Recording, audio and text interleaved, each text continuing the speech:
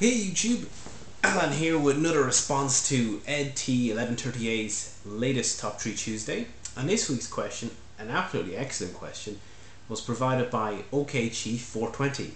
And he asked, what is your top 3 favourite handheld games? And it could be any handheld game at all, pretty much. There was no restriction. But of course, when you go handheld, you can't help but think of Nintendo. So there's a fair bit of Nintendo in this, which is a little of a break from the norm, given that I tend to be quite Sega focused these days. And speaking of Sega focused, I loved OK Chief's number one pick. It was a Tiger Sonic 2 kind of LCD Game & Watch type of thing. I've seen them all around the playgrounds when I was young as well. A very, very nostalgic retro pick. Maybe not the best game in the world in terms of gameplay, but I can totally understand why you go for it. Okay, on to my picks then.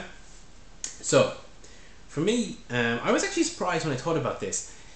Really, I was expecting older stuff to come to mind, but it was actually more newer stuff. And in number 3, I went with something that kind of embodies the Nintendo DS to me.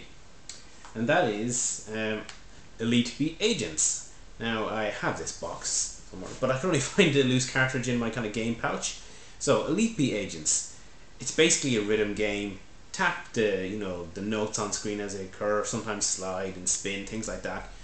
You progress through the game, you're basically this cheer squad type of thing, and trying to help people along in these kind of stories that go up on the top screen of the DS, and it's all basically about interacting and keeping time to the music.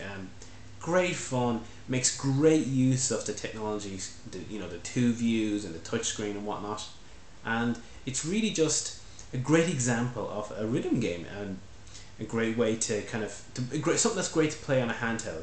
You can pick it up, play it for 3 minutes and have great fun, or you can sit down for an hour and bloody play it, for going back for high scores and going through the whole story. I played the hell out of this. Actually, I imported this from the US. It's got one of the very few games that won't come out on camera, but it's NTR A0SE USA, because for a long time it didn't look like they were going to release this in Europe. So I said, screw it, imported the US version, and I was doing a college write-up at the time, and I just said, I'll try out one level, this is when the package arrived in, and pretty much that was the day gone. I just kept playing the damn thing. It was great, and pretty much signaled at the time, or reconfirmed how much I loved the DS. It's a great system. And that ties into my number 2 pick, and it is Tetris on the DS. Now, I could actually nearly say Tetris on the Game Boy, which Ninja Bear Hug very kindly sent me over very recently, because basically they're both classics. Hey, look how small they got. Digi.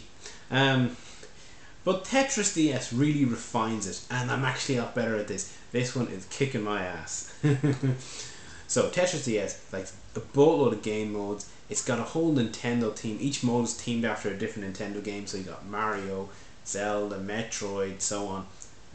And they kind of actually do try and change up the Tetris formula. Now the best mode is still the basic Mario Tetris mode, as they call it, and you go for the 100,000, 200,000, clear 100 lines or clear 200 lines, I can't quite remember. Superb. I mean, what's there to say about Tetris that people don't know? It is almost the quintessential handheld game and one of the greatest games of all time, period. So number 1. Now this is actually not going to be the DS game, but I will include a DS version, because these games basically stretch from the Game Boy all the way up to the DS and the 3DS shortly, I'm sure, as well. And they're synonymous with Nintendo and with handhelds, and really reinvigorating the Game Boy, because Tetris, it kind of launched the Game Boy off into this massive, sales superstar. But after a few years, the iterations like Pocket had come out, but sales were tapering away. And then one game came out that basically reignited the whole thing and turned the system into a monster all over again. And of course, when you say something like that, it can only be Pokemon. Now, ordinarily, I'm not a massive RPG guy. I just don't have the time, don't have the inclination, don't necessarily even like reading. And when I say DS, of course, we have modern iterations, Pokemon Diamond, but if I pick one, because there's loads of them, Mystery Dungeon, other spin-offs, I'm going to just go with Pokemon Red, or Fire Red, as I happen to have here. Their very first Pokemon, an absolutely great game. if you strip away all the, you know, the merchandising and all the crap that kind of followed, and just boil it down to what it was, just play the game. And okay, RPGs aren't for everyone, understandable. Turn-based battles can turn people off too, but these are very addictive games.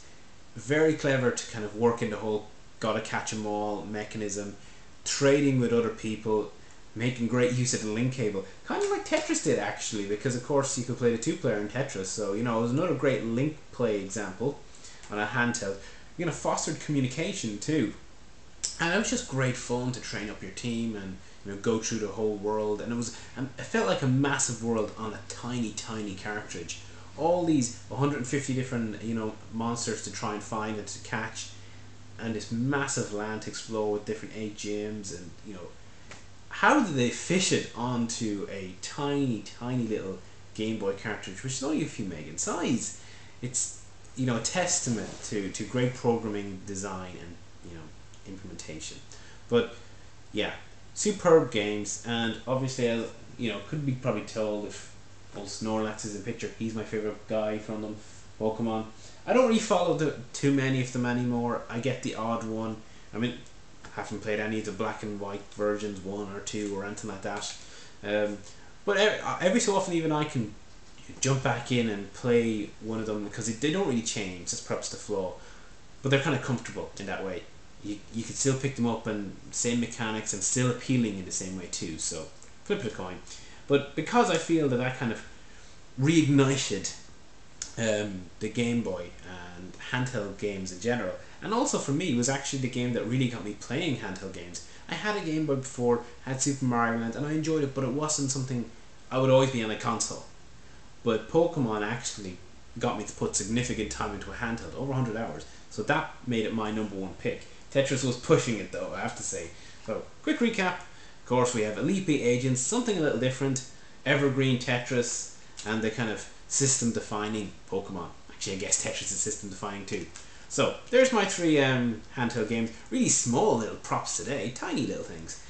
Thanks to EdT1138 for another great Top 3 Tuesday, and to OK Chief 420, really cool question. I'm surprised no one asked that before actually. When I see the question, I was like, yeah, that's a great question.